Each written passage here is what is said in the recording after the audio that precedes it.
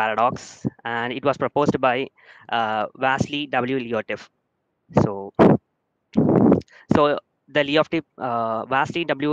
Leontief was a Russian-American economist who had made several contributions towards the world of economics, and he was entitled with a Nobel Prize in 1973 for his research on input-output analysis. And some of the major contributions that he made was in international trade, by where he documented the Leontief paradox, and he was one of the first to establish the composite commodity theorem. So coming towards the topic, Leontief paradox, as the name suggests, it's basically a theory that is controversial towards the Hexer-Olean theory. So, uh,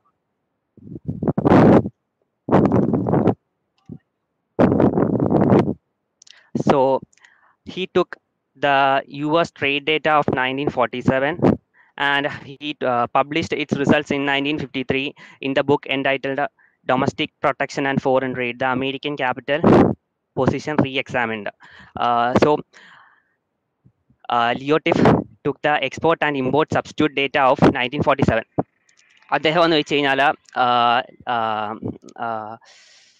ഹെക്സർ-ഹോലിയൻ theory, that's basically ഒരു country capital അല്ലെങ്കിൽ ലേബറിൻ്റെ എന്താ പറയുക, capital അല്ലെങ്കിൽ labour ആണെങ്കിൽ ഏതാണോ അവിടെ അബാൻഡൻ്റ് ആയിട്ടുള്ളത്, so അതിനെ ബേസ് ചെയ്തുള്ള പ്രൊഡക്ട്സ് ആയിരിക്കണം പ്രൊഡ്യൂസ് ചെയ്യേണ്ടത്, which may result in less cost of production. And ഏതാണോ അവിടെ ഷോർട്ട് സ്കേഴ്സ് ആയിട്ടുള്ള റിസോഴ്സ്, അതിനെ ബേസ് ചെയ്തുള്ള പ്രൊഡക്ട്സ് ആണെന്നുണ്ടെങ്കിൽ ബേസിക്കലി ഇമ്പോർട്ട് ചെയ്യണം. സോ അത് എന്തോ എംപിരിക്കലി ടെസ്റ്റ് ചെയ്യാനാണ് ലിയോട്ടിഫ് പാരഡോക്സ് ആണെന്നുണ്ടെങ്കിൽ US ട്രേഡ് ഡേറ്റ 1947 എടുത്തിട്ട് ടെസ്റ്റ് ചെയ്യാൻ പോയത്. പക്ഷേ അതിൻ്റെ റിസൾട്ട് ഭയങ്കര കോൺട്രവേഴ്ഷ്യൽ ആയിരുന്നു. സോ പുള്ളിക്കാരനാണെന്നുണ്ടെങ്കിൽ US ട്രേഡ് ഡേറ്റ 1947 എടുത്തു. ഇമ്പോർട്ട് ആൻഡ് എക്സ്പോർട്ട് ഡേറ്റ ആയിരുന്നു എടുത്തിരുന്നത്. ഇമ്പോർട്ട് ഡേറ്റയുടെ പുള്ളിക്ക് കിട്ടിയില്ല. സോ പുള്ളിക്കാരൻ യൂസ് ചെയ്ത ഇമ്പോർട്ട് സബ്സ്റ്റിറ്റ്യൂട്ട്സിൻ്റെ ഡേറ്റ ആയിരുന്നു. ദെൻ പുള്ളിക്കാരനാണെന്നുണ്ടെങ്കിൽ US-ൻ്റെ ഡേറ്റ ആണ് എടുത്തിരിക്കുന്നത്. As all we all know that US is A capital abundant country. നമ്മളെപ്പോഴും US-നെ പറ്റി പറയുമ്പം ഭയങ്കര ഒരു ക്യാപിറ്റൽ റിച്ച് ആയിട്ടുള്ള കൺട്രി ആയിട്ടാണ്, I mean even in our imagination നമ്മളത് കൺസിഡർ ചെയ്യുന്നത്. ബട്ട് 1947 ഡേറ്റ എടുത്ത് അദ്ദേഹം ടെസ്റ്റ് ചെയ്തപ്പം, but result was something else. പുള്ളിക്കാരനാണെന്നുണ്ടെങ്കിൽ test ചെയ്തപ്പം, as US is A capital abundant country, they even after having an abundant capital, they just imported some capital intensive commodities from the outside nations. So, clear ആവുന്നുണ്ടോ? Yes, you are very clear. Continue. Okay. അപ്പം അത് ഹെക്സർ-ഒലിയൻ തിയറിയുടെ just vice versa ആയിരുന്നു. And US ആണെന്നുണ്ടെങ്കിൽ labour intensive ആയിട്ടുള്ള commodities ആണെന്നുണ്ടെങ്കിൽ US-ൽ നിന്ന് export ചെയ്യപ്പെട്ടിരുന്നത്. End റിസൾട്ടായിട്ട് US-ലാണെങ്കിൽ ഇമ്പോർട്ടാണ്. US ആണെങ്കിൽ capital intensive goods 30% more import ചെയ്യുന്നതായിട്ടായിരുന്നു അദ്ദേഹത്തിൻ്റെ സ്റ്റഡിയിൽ കണ്ടെത്തിയത്, as compared to capital intensive products export ചെയ്തിരുന്നതില്ല. So that's it. പിന്നെ അത് തികച്ചും കോൺട്രവേഴ്സ്യൽ ആയിരുന്നു ഹെക്സർ-ഒലിയൻ തിയറിയെ കൺസിഡർ ചെയ്യുമ്പം. അതായിരുന്നു ലിയോട്ടിഫ് പാരഡോക്സ് എന്നുള്ളതിൻ്റെ ബേസിക് ആയിട്ടുള്ളൊരു കോൺസെപ്റ്റ്. ദെൻ ഇത് ഉണ്ടാവാനുള്ള റീസൺസ് ആണെന്നുണ്ടെങ്കിൽ ലിയോട്ടിഫും പറയുന്നുണ്ട്, ആൻഡ് അല്ലാതെ കുറേ എക്കണോമിസ്റ്റുകളും പറയുന്നുണ്ട്. സോ ലിയോട്ടിഫ് പറയുന്ന 2 റീസൺസ് ആണ്. അതിനകത്തിൽ ഒന്ന്, 1947 labourers wear 3 times more productive as compared to the labours of other country. ആ ടൈമിലെ ലേബറേഴ്സ്, US-ലെ ലേബറേഴ്സ് ആണെന്നുണ്ടെങ്കിൽ 3 times മോർ എഫിഷ്യൻ്റ് ആയിരുന്നു അതർ ഫോറിൻ കൺട്രീസിലെ ലേബേഴ്സിനെ വെച്ച് കമ്പയർ ചെയ്യുമ്പം. അത് ബേസിക്കലി അത് എന്താ പറയുന്നത്, ലോജിക്കലി അത് ശരിയല്ല. കാരണം നമ്മൾ ഫാക്ടറി ഇൻറ്റൻസിറ്റിയുടെ ഇക്വേഷൻ പറയുന്നതെന്ന് വെച്ച് കഴിഞ്ഞാൽ ക്യാപിറ്റൽ ഡിവൈഡഡ് ബൈ ലേബർ എന്നാണ്. അപ്പം ലേബറിനെ 3 times അത് മൾട്ടിപ്ലൈ ചെയ്ത് കഴിഞ്ഞാൽ അത് ബേസിക്കലി US ഒരു ലേബർ ഇൻറ്റൻസീവ് കൺട്രി ആയിട്ട് മാറും.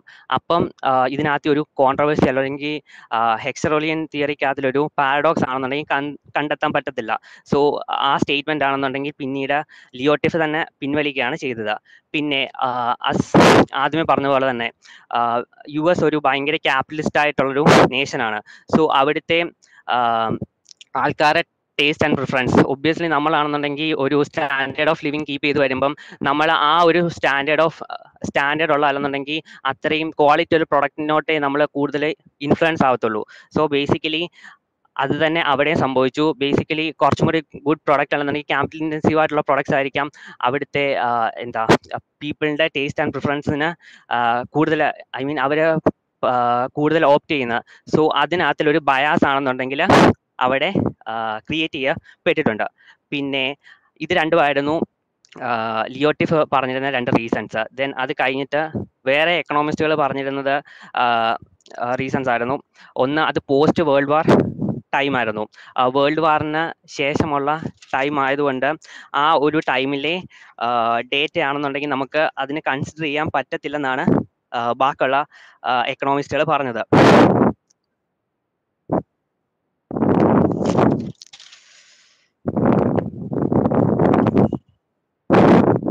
ദെൻ സെക്കൻഡ് വൺ ആണെങ്കിൽ ലിയോട്ടിഫ് ആണെന്നുണ്ടെങ്കിൽ 2 ഫാക്ടേഴ്സേ കൺസിഡർ ചെയ്തുള്ളൂ. ഒന്ന് ക്യാപിറ്റലും പിന്നെ ഒന്ന് ലേബറും.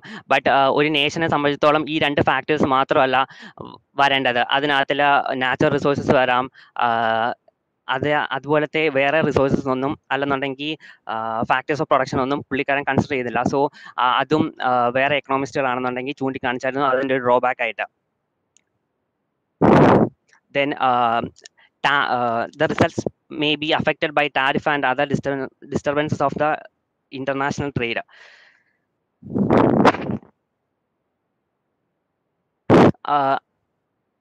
അവിടുത്തെ അതായത് US-ലെ ലേബർ ഇൻറ്റൻസീവ് ഇൻഡസ്ട്രീസിലാണെന്നുണ്ടെങ്കിൽ ഒബ്വിയസ്ലി അവരുടെ ലേബർ, അതായത് നമ്മുടെ നാട്ടിലാണെന്നുണ്ടെങ്കിൽ ഇന്ത്യ ആണെന്നുണ്ടെങ്കിൽ basically ഇമ്പോർട്ടിനാണെന്നുണ്ടെങ്കിൽ excess tax ഈടാക്കുന്നുണ്ട് compared to എക്സ്പോർട്ടിനാണെന്നുണ്ടെങ്കിൽ നമ്മൾ ഇന്ത്യയെ സംബന്ധിച്ചിടത്തോളം എപ്പോഴും അവർ പ്രൊമോട്ട് ചെയ്യുകയും ഇത് ഇമ്പോർട്ട് ചെയ്യുന്നതിന് മെറ്റീരിയൽസ് ഇമ്പോർട്ട് ചെയ്യുമ്പം ചില കേസസിലൊക്കെ ആണെന്നുണ്ടെങ്കിൽ ചില കമ്മോഡിറ്റീസിനൊക്കെ ആണെന്നുണ്ടെങ്കിൽ 100% ടാക്സേഷനൊക്കെ ആണെന്നുണ്ടെങ്കിൽ ഇമ്പോർട്ട് ചെയ്യുന്നതിന് വരുന്നുണ്ട്.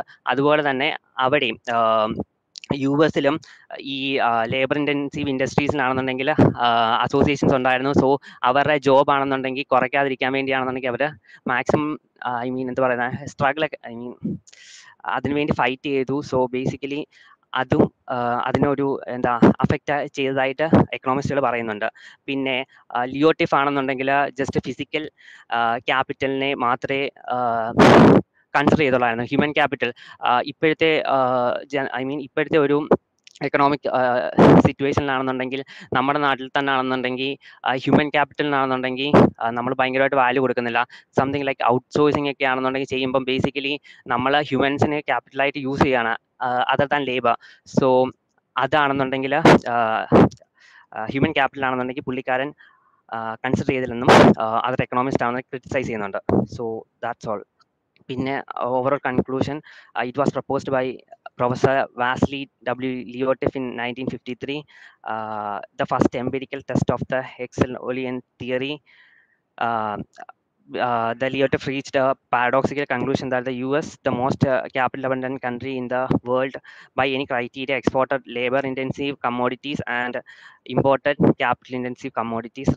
The result came to be known as Leontief paradox. It disputed the Hexel-Olean theory. He argued that American labor could be compared to the labor of other countries. The productivity of them are 3 times greater than to foreign countries, and America's labor is more efficient than their capital. That's all. Okay, it was a good presentation, and I have a question on this. Okay, sir. This Leontief was trying to test the Hesher-Olean theory and with some data, and he Yes. proved that the theory was wrong, right? Yes. So, But he took the data of a period that wasn't relevant for the this purpose. Yeah, Yeah, he treated Leontief proved that US is not a capital intensive country. US yes, is also a labor intensive country also. yes. And the US was importing some capital intensive Capital goods, goods into the country. capital Yes, goods from other countries. Okay, yes. the result came out treated as Leontief paradox is a very Paradox. popular theory in international economics. Okay, so what is the position right now if we test the present data using this Herschel-Auckland theory? What would be the outcome? Is it same as the previous one, Leontief paradox? So it was tested in 1940s though. Yes. So what happen if the particular data set tested with this Herschel-Auckland model? Will we get the same results or a different result?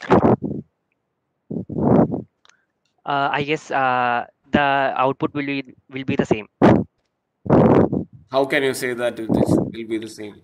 as he already suggests that their taste and preference are basically uh, going towards the what to say capital intensive commodities. So in the present world, from 1940s or even later period, they had made a what to say uh, a taste and preference that is basically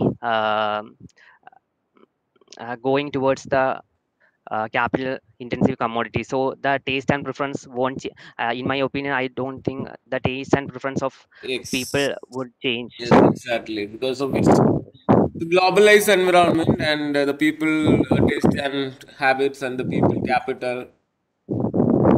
Yeah, it's very important. So the people can purchase any products from any country.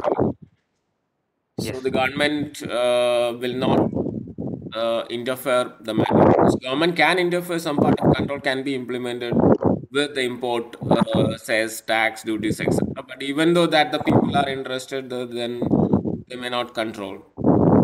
Maybe the same situation will be happen right now also. So can we test the Hesher-Auckland theory in India?